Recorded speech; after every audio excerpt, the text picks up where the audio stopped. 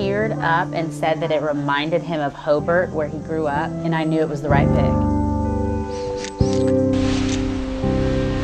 He's such a wonderful, God-fearing person. He's not a perfect person, but he's my person.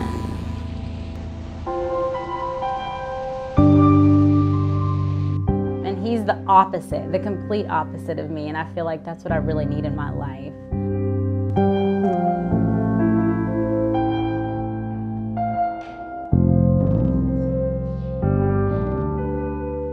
I could not ask for a better group of women, because they're just the best group of girls that you could ever find in your life, who would stand with you through ups and downs of your relationship and in life. And